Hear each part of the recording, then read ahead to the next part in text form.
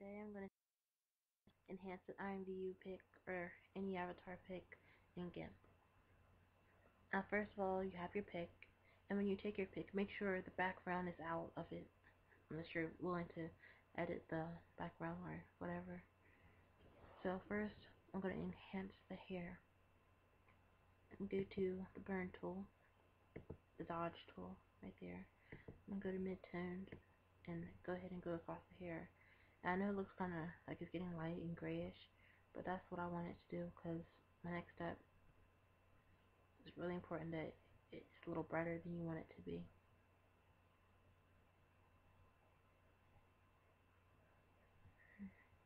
Okay. Now that you've done that, go here to color, brightness and contrast, and bring it up some. Contrast. You can leave the brightness alone if you have a good contrast. I think that's what I'm going to do. Just put it at, leave it at -3 and 12, 14. Yeah, -3 and 14 looks good. And after that, we're going to go and go to filters and blur, and the second blur down here. And as far as this one goes, I really like it to be like at 2. 1 or 2, really good. Put mine at 2.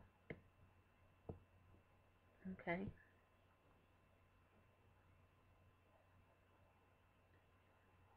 And now as for my skin, I'm going to go here to the burn tool.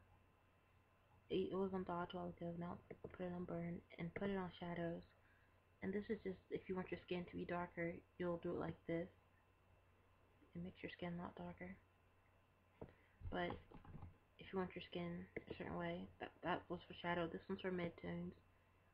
You have a nice basic like tan skin glow. And highlights, I don't think I'm going to use highlights, but it makes it really dull. I think I'm going to use a highlight first though. And as for all of that, I want to go and use the shadow. That's one of my favorite tools right now on the face. And like I said, if you want to use it, you can use it on the clothes too. Enhances those colors in the clothes.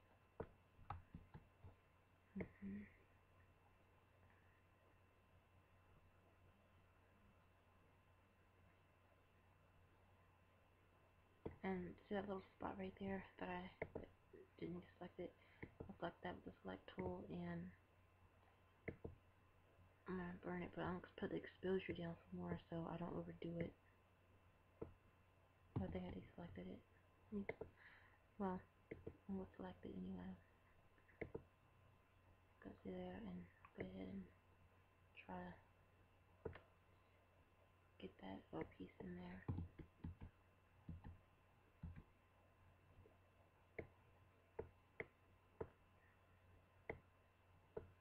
That's good enough. But you get the gist. Now it's a lot more pretty.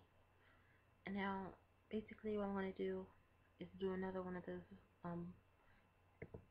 enhancing things. Just go ahead to sharpen, and around the eyes, sharpen that a few times.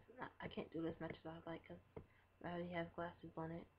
But if your eye doesn't have glasses, sharpen the eye. It'll be very pretty, very bright. I'm going to make the scale this smaller, show you what I mean a little bit.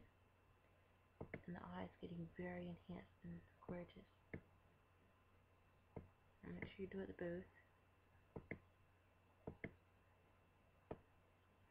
And I always like to sharpen the lips.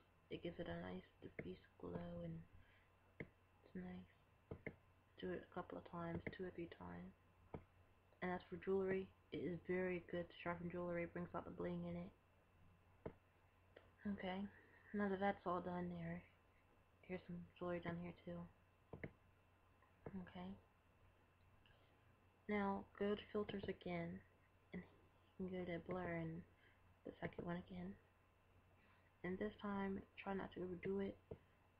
I think I'm going to keep it at 2, maybe 3, let me see. Now I'll put it at 3. Now, make another layer. This is just for people who want to do a background. And if you don't want to do a background, this is great to end with. But if you're doing a background, take that new layer and drag it behind the other layer. And when I do my backgrounds, I genuinely like to do this. Go to the granted down here and pick anyone you want. Now I want something to go with my avatar because she's wearing blue. I think I want to pick one that has oranges, and yes, because orange is the contrast of blue. Would be very nice. So yes, that right here should do. And go over here, the blend tool, granted, and I'm gonna show you something. Click up here, hold it, and drag it down to the other corner, and let go. Now that's the yellow's at the top left corner, but I'll control Z and go back. If I do it like this, from left to right, you see that the yellow's up here, the orange is up here. I like it better like that. So I'm gonna keep that, but you can do it any way you want. Like basically do it again. It'll change it to anything you like. Different ways you could do this. I'll keep that one. And now, as far as the background goes, just merge down. And a little more for you. This is the end of the editing segment, but if you like to put a little animation in your picture, go over here, make 2 new layers. And as for this layer, I just need, okay, get a brush tool, and what I have to do is to make sparkles, kind of like sparklies. Click one of these X brushes and make it bigger, as big as you need it to be, and any color you like. I'm gonna click here. I think I want to make mine like a silvery white color. That's great. Okay, click here and here and 3, 4. Okay, 4 there, and click the next layer and put it places where it's not on this one, like here. Space them out some. Here, here. 3 should be fine. Maybe 3 over here. There's one right there. And now look at that. But you're not leaving like that. Go over here. Pick a smaller brush. Right there. And once you see that, unclick one of these layers, make it invisible. And all these X's that you see, make a little X inside of it. You won't be able to really see it, but once the animation starts, you'll see it. On the wrong layer though. Make sure you're on this layer. Oh no, I'm on the right layer. Haha. Never mind. Okay. This.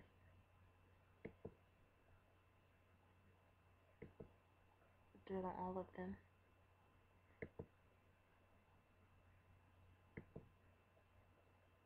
Okay. And as for this, you see those,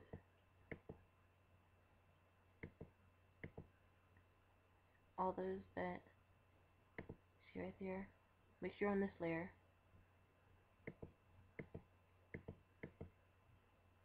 And all these big ones, put the X in there.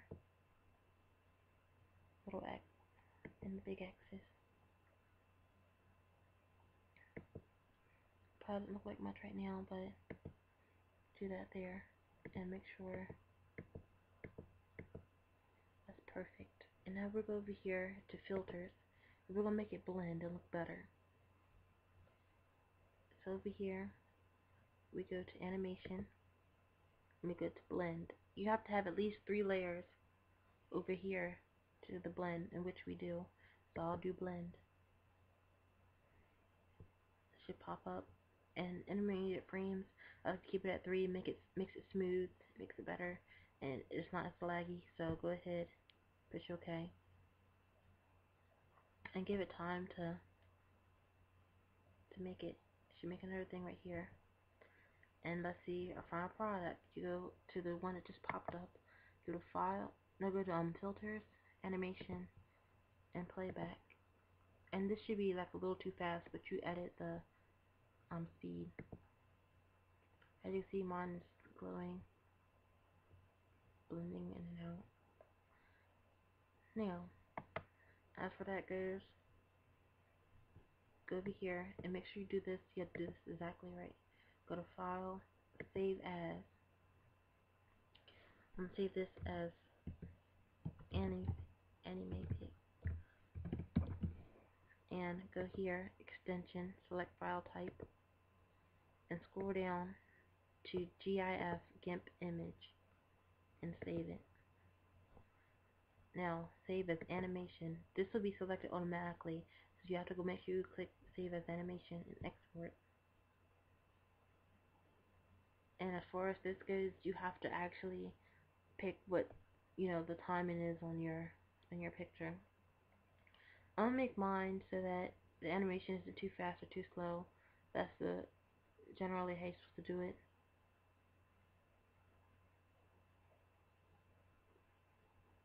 Okay. In milliseconds, I highly recommend you go around between 3 and 500, 350 and 500. I'll put mine at 490. I don't really like it that high though. I'm gonna try 369 better. That's good.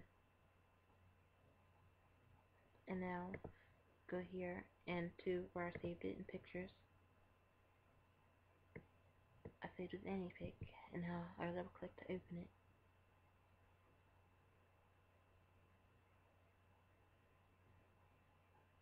It should open in Internet Explorer.